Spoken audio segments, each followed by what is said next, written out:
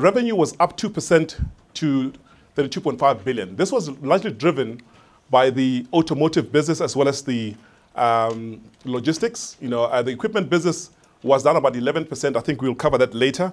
But what was pleasing, though, is to see the operating profit up 5%, driven mainly by, once again, automotive, which had a stellar performance. It has been another record quarter for automotive over the last couple of years. The equipment, Siberia or Russia, delivered also a stellar performance. So did South Africa, given the challenging economic environment that we face. It was also pleasing to see that we've generated cash over the period, given the fact that we've increased our investment in working capital as well as net investment in leasing and rental assets. Returns are fundamentally going to be very important for us in terms of going forward. Secondly, is ensuring that we can be growing this business.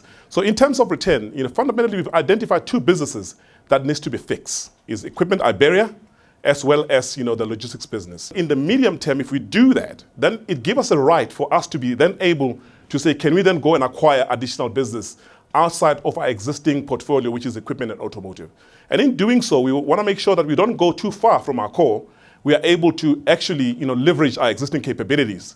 And we've already well underway in terms of identifying sectors which we'd like to look at, and on an ongoing basis, we will be able to take advantage. But I think in my view, I wouldn't want to start with that, because I think it's important that we first and foremost deal with the current portfolio, and then we can then be able to look at other opportunities.